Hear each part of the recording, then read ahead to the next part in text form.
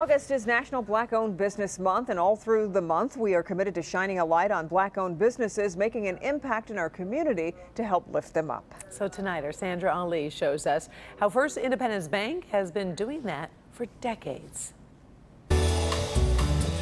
First Independence Bank was founded in May of 1970. We're celebrating 50 years. We were one of the positive outcomes as a result of the 1967 riots.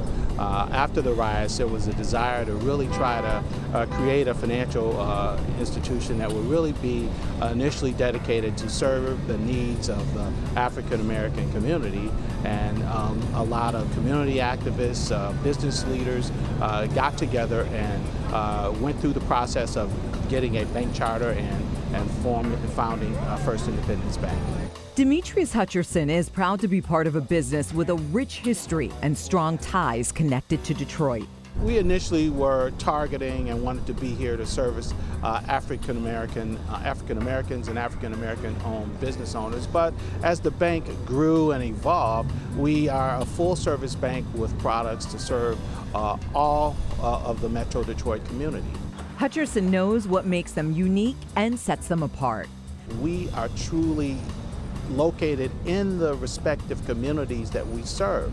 We are still located in the respective communities that we serve, and our focus is to try and really be there to service retail as well as commercial customers. Like so many others in the community, they've had to pivot in the age of coronavirus. We had to really be cautious and careful of making sure our staff was healthy, yet we still wanted to maintain and be open to service our customers. Given that we are critical infrastructure, we had to modify our hours and rotate staff in and out for their safety purposes, yet we still remained open to service the needs of our customers. We are doing more online activities, and we're meeting the needs of the customers.